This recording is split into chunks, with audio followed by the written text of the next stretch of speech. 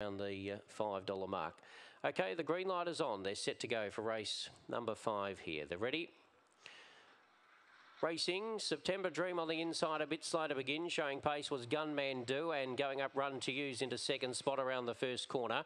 About a length and a half, Thunder Spolly went a bit deep there, and getting up on the inside was Blazing Hawk. Then came September Dream. Inga Mikey at the tail was Star Ballerina. Down the back straight, 15 Love the leader, about 2.5 to Run to You, who's trying hard in second.